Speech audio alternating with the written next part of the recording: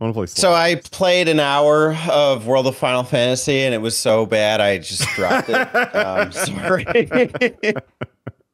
It's not very good. Alex You're right. recommended it. Yeah. It was like Pokemon but dumber, and that's really a feat. I don't want to spend today bashing it, so I'm going to talk about something else. So it was so bad that I just thought I need to play the best game of my life, and that's why I bought Elden Ring, and I put a Oh, good 10 hours in now. So I started on Sunday, was not able to play all week. I was hungover from a staff party yesterday, so perfect opportunity to just stay in and game all day. And then I played a little bit more this morning. I got 10 hours in a bandit class, level 30. I've just been loving exploring the world. It is an RPG lover's RPG. It is the most RPG I think I've ever played. Now, this is Final Fantasy month, and I mean, to me, like, there are correlations here, although I'm not going to drag them. This really does feel, like I said, like an RPG to the fullest, and it just feels like such a game. Like, there's so much game to Elden Ring. And when you're starting off, like it makes you work for everything. I will say the reason I picked it too, and I trusted buying Elden Ring is Spencer had talked about last time on the Game Talk about how it was really hard for him to get into Dark Souls until he played Elden Ring. And so I went with it. And for the record, I have tried Dark Souls, dropped it, and I just did not feel confident in my ability in it. This one makes me feel more confident in my ability. Even though I can get absolutely wrecked by a guy on a horse within the first hour of the game, I can just go another direction. There's just so, like, the world is so massive. My biggest regret is actually just looking up information to talk about this game because I didn't have all the nomenclature ready to talk about. And I just saw the number of worlds and levels. And I'm kind of disappointed I did that because it kind of takes me back to when you just feel like you get lost in a game because there's so much to do, but you never really feel lost. There's all of these like these gates of light. I don't know exactly what they're called, but you can teleport there on the map. So even if like I go one area and then there's a great enemy or a beast, I guess, and I can't take him down because I'm not skilled enough or I haven't leveled up enough or I don't have the great equipment for it. I could just go to the other side of the map and try a different one. And there's so many remarkable, fantastic creatures in this world that it is just so memorable. I think back to last Sunday. I think for the first couple of hours, it's just so much learning too about what am I doing in this game. I started off with a dagger and a shield, and I don't think I found much equipment for a while. And then I realized, oh, I've been using a dagger this whole time, like a little freaking knife. And so just recently I upgraded to a sword, and it's made my game so much better. Like I really feel more equipped to take down enemies. Now it keeps going further. I didn't realize there was a smith in like this cathedral area that you can go to upgrade the sword. And then there's these things called ashes of war that you can implement on the weapons in order to give them special abilities. And the more that you get the hang of like all the different mechanics, the more it opens itself up to you. Now, contrast this with the Strangers of Paradise game, with the Final Fantasy game I played recently, which is clearly Souls-like from, what I'm playing of this now. Okay, big brain fuck here. But what I don't appreciate about that game is that it's just overwhelming you with information. Like it's really just trying to tell you everything. Elden Ring tells you almost nothing. It's like you can figure this out. It almost believes in you to figure it out.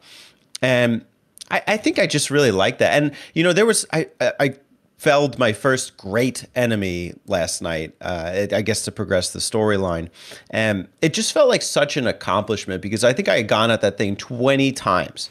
And I did get better. I didn't get better. And, I went out and I grinded and then I leveled up my guy a little more. But I just learned the way to parry, to roll, to strike, and to distract. And it's really such a satisfying experience in that way. I'll also say this. I'm a big Zelda fan, and one game I never got into was Twilight Princess. But one thing I think Twilight Princess promised was this epic horseback combat. And I don't think Twilight Princess really delivers on that front. That has scenes in the game where, yes, you're on a horse and they're on a hog. But this game maybe has some of the most satisfying steed combat that I've experienced in a game. And it's real simple. You're on the steed, strike, or you could do the heavy strike right, heavy strike left. And I used that a couple times to take down enemies, like big enemies on the overworld. And I'm really enjoying it. There are a couple things that I still don't fully understand at about the 10-hour mark. And it's not that I don't understand them. I'm beginning to understand them, but I'm at 10 hours. I have nothing invested in intelligence. I guess I got a pretty dumb character. But I did buy a heal spell, but I don't have a wand or a staff, and you need one to cast. And then also I felled some beasts, or the death. I don't even know. He's like the tibia guy on the water. He's a representation of death. And then you can go and you get a summons, but you can't use the summons if you don't have another incantation or something, or your faith level needs to be a certain height. So there are a bunch of stipulations that I think are it's kind of bizarre. It doesn't matter. I don't really need to summon skeletons, and I also don't need a health spell. I have 6 flasks right now that I can use to regenerate at any time. It's just interesting to me that it really puts a lot of pressure on you to build the type of character that you envision yourself running the game with. And so I'm having a blast right now at where I'm at, and I could definitely see myself finishing it before the year's up. The tragedy is, it's just and this is why I stopped Breath of the Wild, is because I didn't have time to just sync. And this is a time sync game. This is a game where you really feel like you're in the game. I could play for an hour, sure, but I almost feel like I've done nothing and I want to keep going, and I know I can't do that during the week. Mm-hmm. So this is almost like a weekend-only game for me. But I am really liking it. I'm glad I'm playing it. That's good. Yeah. All transparency, I haven't played it yet. I think I'm the only one here now, which is funny. But like Teddy was just saying, not because I don't want to play it, but because I want to only play it when I play it. I want to just be able to jump into that. And I was going to ask you, Teddy, because I know you've tried Dark Souls, and I know previously we've because I was talking alongside you when you were playing it, we tried to get you to a point in Bloodborne as well.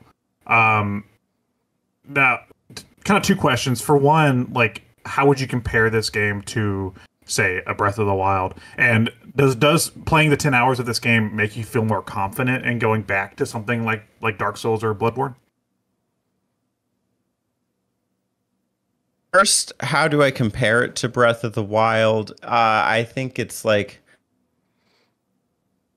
Breath of the Wild in the middle fucking ages, where knights and monsters are just, you're really at their disposal. This game makes you feel you died. It says it in big bold letters. It's almost like a Resident Evil game over, classic. Yeah. But I think I really appreciate that too, because it really does make your deaths felt. There's an XP system, and you can go back and you have to reclaim your. I don't know exactly what they're called. They're not souls. It's something else, and it's basically your currency for your rings. Elderberries. Your runes. Elderberries. There we go. But that's the currency for everything. For weapons, for leveling up, and you don't want to lose that. I don't really feel that as much in Breath of the Wild. In Breath of the Wild, I feel more explore. I don't feel more like the real jeopardy of being a nomad. Okay. I'm perfect. I'm going to stay. The other question was, what about do you feel more, which is funny because you're describing things in this game and I'm like, oh, that's just Dark Souls. Of course. Yeah. Yeah, it's because from software, so which is funny because right now I'm replaying Dark Souls Remastered and falling back in love with that game. So yeah, I just curious, does playing this up to this point now make you feel more confident in playing the older games? I don't know. Because I didn't play Dark Souls that long ago, and I kept getting stuck at the same segment. And maybe, especially with Bloodborne, like those games have a very predetermined path for you to follow, at least of what I played. And Elden Ring doesn't. And yeah, they do to a point. The Dark Souls 1 and Dark Souls 3 and Bloodborne especially have predetermined paths, but they branch. The only one that doesn't do it as well is 2. 2 just kind of sends you on predetermined paths, and you don't really get to veer that much. But there's like intricacies in the Dark Souls and Bloodborne pathways that like you know, upon dying and replaying and the dying and replaying, you start finding them, you know, as you play on more. yeah, I by the time I was felling big enemies, I had really leveled my character up. And I feel like it kind of throws it in your face very early on in Bloodborne. Dark Souls, not so much. I haven't gotten far enough to tell you that. I would probably feel more confident with the roll evades and the parry, although I don't have a perfect parry down yet. I understand the shield stamina system a little better. So we'll see. I'm not like as sold in like getting into Souls, but I'm open-minded. I would try them again after Elden Ring. I'm not jumping to go play them right now. All right. Well, let us know, and me and Spencer will make you a jacket so you can join the club. Yeah.